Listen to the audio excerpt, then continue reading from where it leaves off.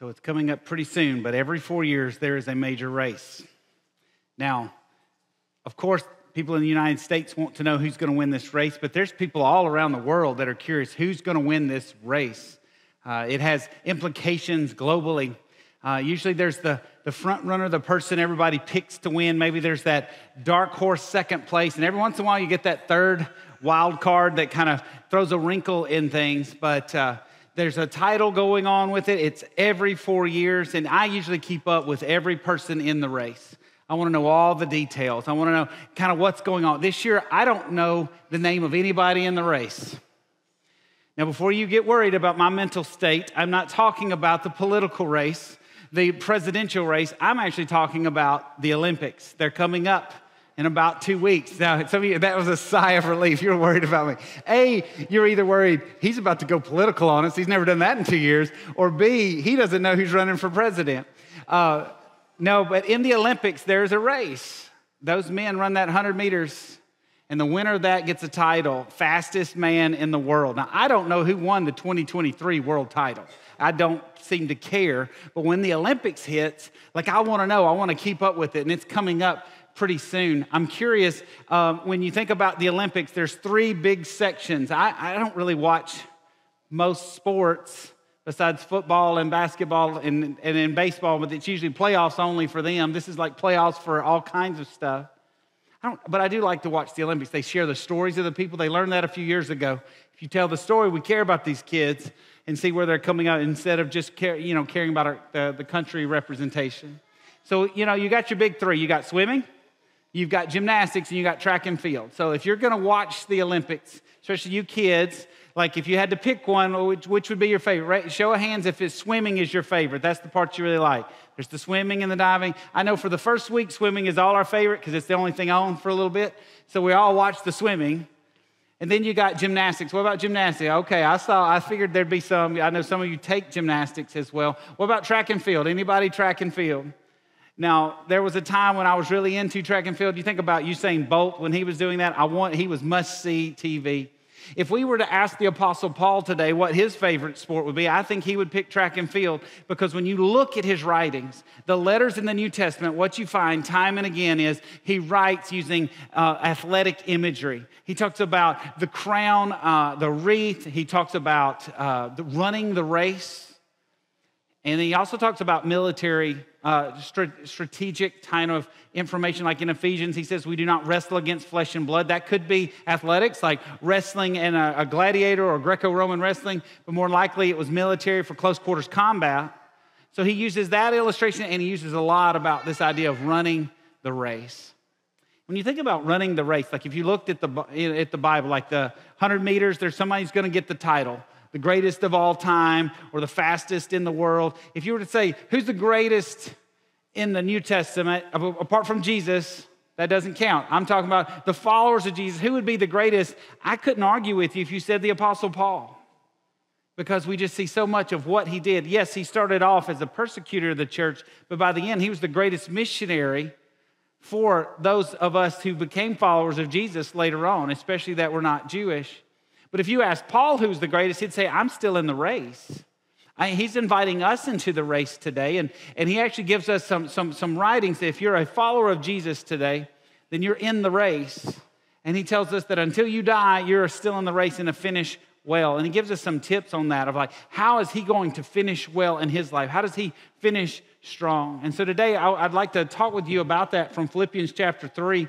Going out of order a little bit, we'll come back to the first 11 verses next week. But I just wanted to take some time this week with these, unpack them with you for just a minute. Philippians 3, starting in verse 12, we're going to look at verses 12 through 16, primarily 12 through 14 in this. Paul is going to talk about this idea of a race. If you're just joining us, we've been in Philippians for the last couple of weeks. The letter Philippians was written as a thank you note and an encouragement from the Apostle Paul. You see, the Apostle Paul was in prison. Didn't know if he was going to get out or not. He was under house arrest in Rome. And Philippi, the church there, hears about it, sends a love offering. And as a result, he writes him a thank you letter and an encouragement. Now, here's the number one theme of Philippians. The theme is joy.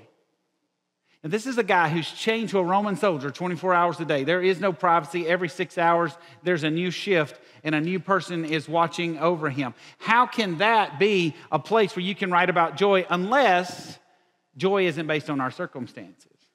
And there's nothing wrong with happiness and wanting to be happy, but happiness is based on our circumstances.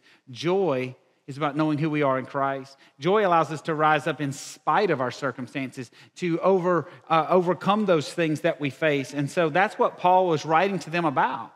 And so he's giving them advice that their citizenship is in heaven, that they're just, it's not just about their citizenship here on the earth. And so we start to pick up in verse 12. He's just told them about his pedigree. He's like, look, if you want to like brag about things, he was from the tribe of Benjamin. He was a Pharisee, which is the religious of the religious elite. He says, as to zeal, I was a persecutor of the church. When it came to righteousness, he had followed all the law. And he says, but I count all that as rubbish or garbage for the sake of knowing Christ and knowing the power of his resurrection, sharing in his sufferings. That's all verses 1 through 11. He talks about that. Now we pick up just inside of that saying, now I've not arrived to this. I'm still in the race. Look at what he says in verse 12. Not that I've already obtained this or am already perfect, but I press on to make it my own because Christ Jesus has made me his own. He's saying, I have not already arrived at this. I've not finished the race. I'm still trying to press on. The word press here is used multiple times in the Bible for persecution. It's the idea of intense pursuit. There would be people like Paul, before he became a follower of Christ, that was pursuing Christians. It was an intense pursuit after one thing. That's from the negative perspective. Now he's saying, I press on to this. What is this? It is to know Jesus, to be more like him, to meet him on that day when I die. I will be with him in the air. Those are the kinds of things that Paul is writing about here. He says, I'm not already perfect. He needed to explain that to them because they probably thought, well, I could never get to where he's at. I can never attain what the Apostle Paul, he's perfect, I'm not. And so we settle in as followers of Christ. A lot of times we settle into, okay, we become a follower of Christ. We know we're going to heaven when we die. We're never going to be perfect like Jesus, so why would I strive to be way up here when this is just good enough? As if that's how Christ calls us into the kingdom. The more we understand what Jesus did for us, the fact that Jesus died on the cross to set you free from that sin you still struggle with, when you begin to grasp that, when you begin to attain that like the Apostle Paul did, you want to strive toward more. That's why he's saying, I have not already attained these things. When you get into it right here, because Christ Jesus has made me his own. Why does he pursue this? Because Christ pursued him first. He recognized when he was on that Damascus road and he encountered Jesus, everything changed for him. And instead of being thrown away, he receives grace. And when you read through Paul's writings, he understands that I was saved by grace through faith, not of myself, it's a gift of God. So the first question when we talk about this idea of a race is this: when did you start the race? We're going to talk about racing. When did we start the race? I didn't say, when did you start going to church? I didn't say, when did you get baptized? I'm talking about by grace through faith. When did you realize that you needed Jesus as your Savior, that he died on the cross for your sin? And it's not what you do, but what Christ did, and you're placing your faith in him. That's when you start the race. And I will tell you right now, if you've never started the race, I'm going to invite you to do that in just a few minutes. I'm going to be up here at the front, and after I pray, I'm going to invite you to make that decision. So I invite you to consider that now. If you've never surrendered your life to Jesus, and you know whether or not you have, you know if you're in the race, I'm going to invite you to do that today. But now that you've gotten in the race, let's talk about the starting of the race, the finishing of the race, and all these things. What we see here is he says, I press on. And he's going to say that twice. He says it in verse 12, but he's going to go on and say it again in just a minute. But this idea of press on, I press on to make it my own. I press on, he says, to obtain it. I press on toward the goal, verse 14. It's this idea of single-minded focus. And he gives us what that focus looks like. So here we go, picking up. And when you look at his life, he says, I've not arrived. I've not finished. He doesn't know if he's going to live or die. He's actually written about that in this letter. He's like, I don't know which is better. Because if I die, I get to be with Jesus. But if I live, I'm going to stay and I get to love on you more. but I'm torn because I really want to be with Jesus. Like, he was fine either way. To me, to live as Christ and to die as gain, he said. But at the end of his life, he knew. It was years later, and he writes to Timothy, and he tells him this. Think about this idea of finishing the race. We want to get advice from a guy like this. He says this in 1 Timothy, I fought the good fight. I have finished the race. I have kept the faith. That's who I want to listen to. You know, when I get people giving me advice, like fitness advice in their 20, I'm sorry, your metabolism and mine do not compute. I gave people advice in my 20s too, you know? Like, I learned a lot since then, okay? But like, I want to get advice from people that seem to have understood what they're talking about. Paul, he understood it. I fought the good fight. He could write that because he had lived it. I finished the race. And here's what he says in verse 8. And because of this, henceforth, there is now laid up for me the crown of righteousness, which the Lord on that day, the righteous judge, will award me on that day, and not only to me, but also to those who have loved his appearing. He says, I see where the victory comes. It's when I get to be with Jesus. But he's telling us today he's not finished the race. And if you're not dead, then you're not finished either. And so he tells us how to keep our eyes on the important things. Verse 13, he says it this way, brothers, I do not consider to have made it my own. He has not arrived yet. I'm still in the race, he says. But one thing I do. He's going to tell us one thing and then tell us how he does it two ways, okay? It's a little confusing. One thing I do, he says, forgetting what lies behind, straining forward to what lies ahead. Here's the one thing. That's just describing what he's doing. I press on toward the goal for the prize of the upward call of God in Christ Jesus. I press on. Singularly focused, intense pursuit toward Jesus. Everything else compared to that does not matter. You know, this is where we get into that idea of like, are you hungry for Jesus? It was a motivational coach, and he's like trying to help kids that wanted to go to the next level in sports. And he says, do you love sleep more than you love football? Because that's going to define whether or not you get up and get the practice done or whatever. You're choosing what you love more. And so when you think about it from our perspective on this, you know, are you as hungry for Jesus as you are for, I don't know, social media? Are you as hungry for Jesus as you are for recognition at work? Are you as hungry for Jesus as biblical as your need for biblical community? Are you recognized as a great parent? Is that what you chase? We all have a focus. We're all chasing something.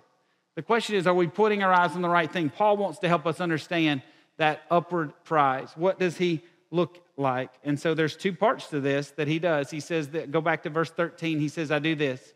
One thing, forgetting the past, forgetting what lies behind, and straining forward to what lies ahead. So that's the two things.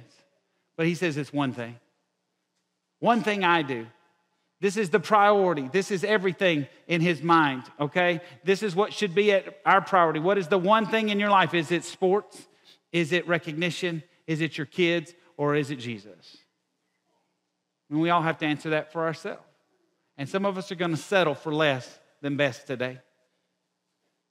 And I hope you don't. You're going to say, I'm kind of satisfied.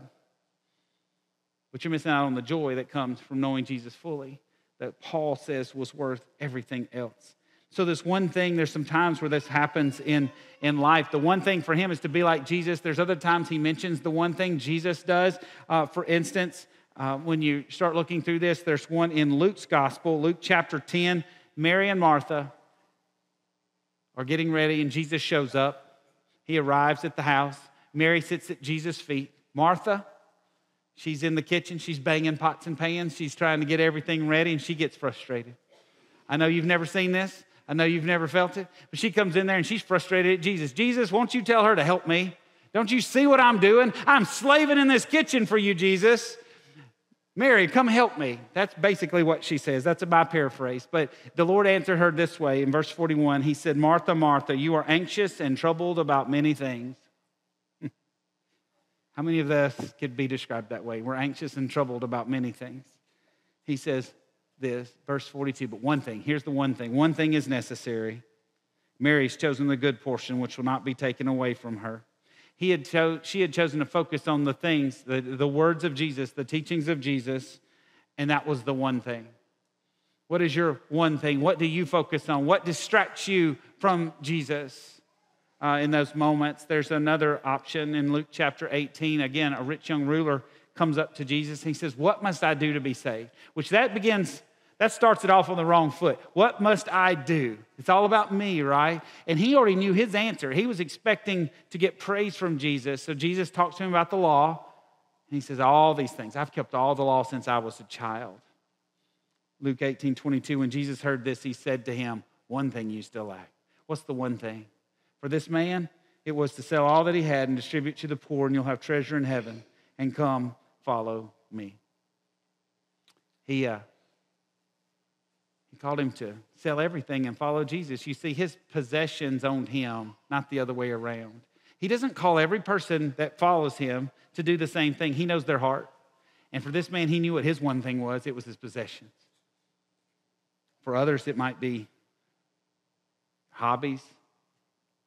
But for many of us, it's money, possessions, those kind of things. That's the thing. The idolatry we see in the Bible was always dealing with prosperity.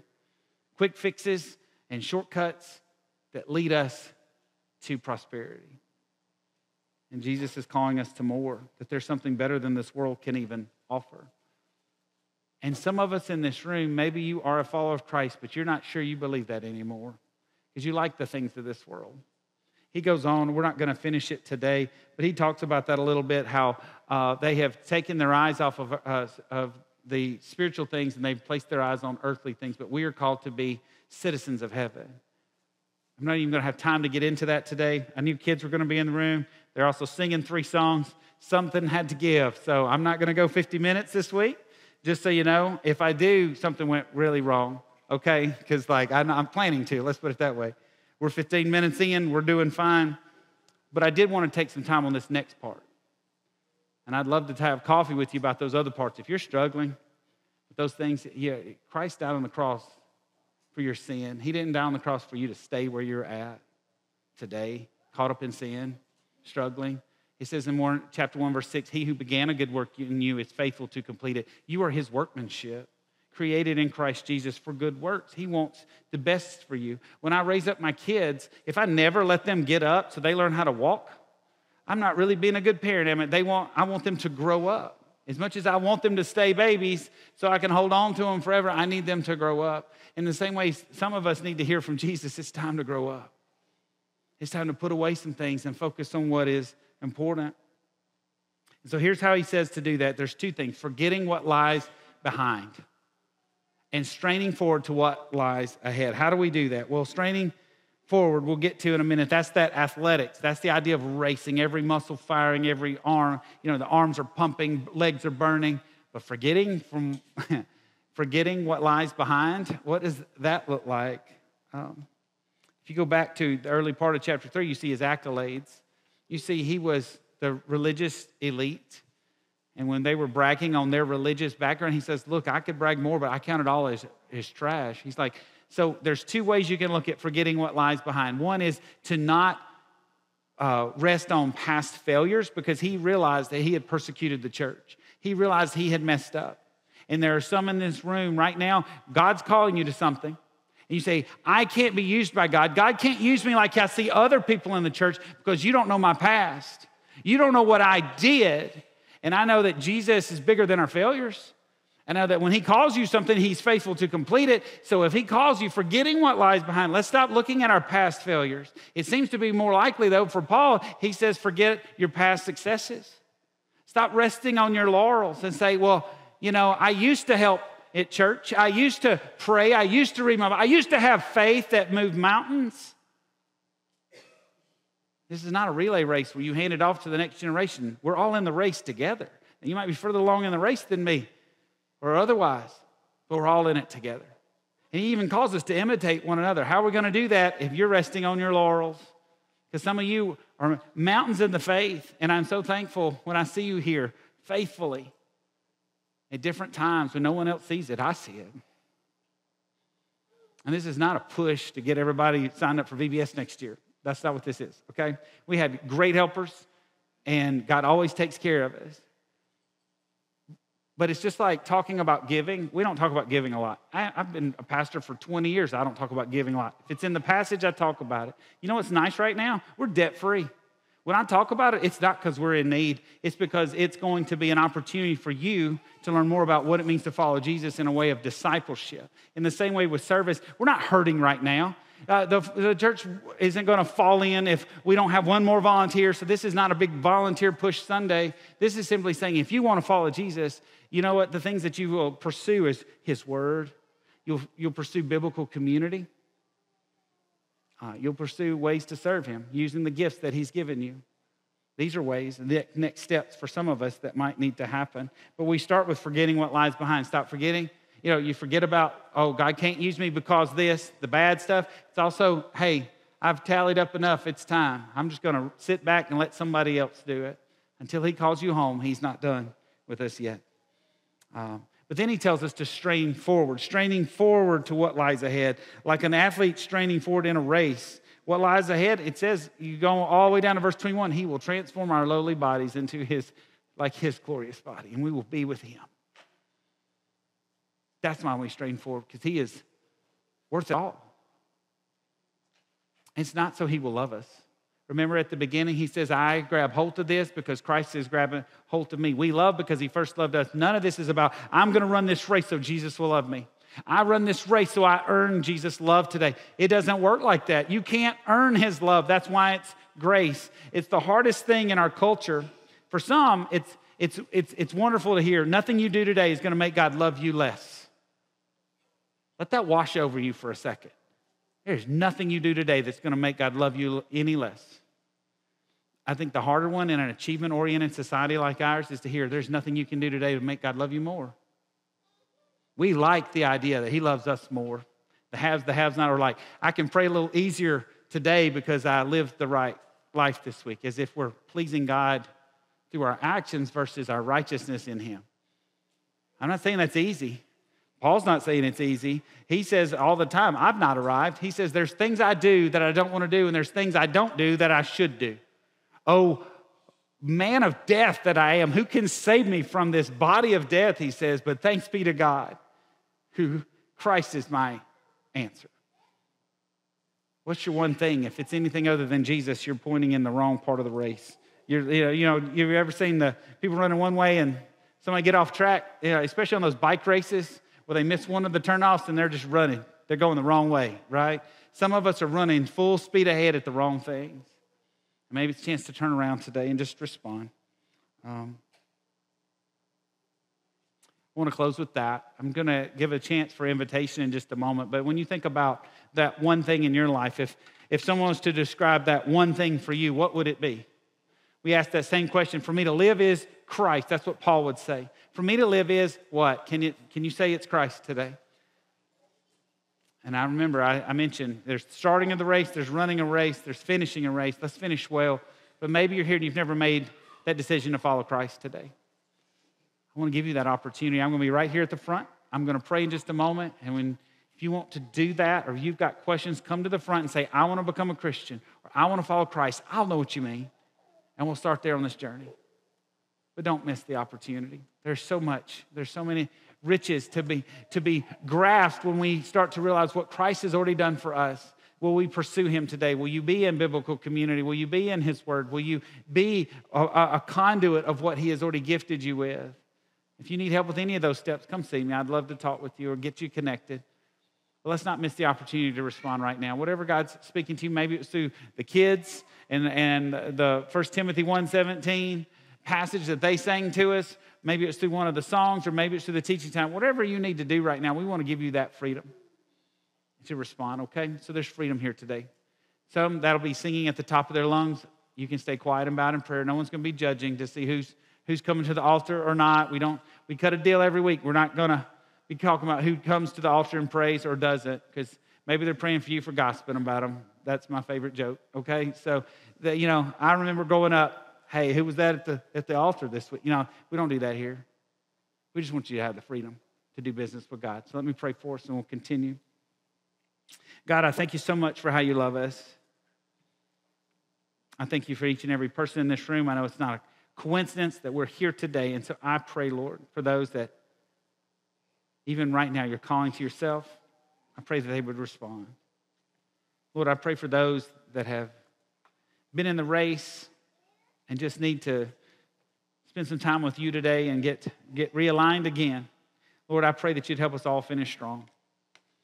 Lord, you give us wisdom as a church to walk alongside these young people and the mature ones that have been running the race for many years. Lord, help us to imitate them and walk alongside them in a way that pleases you.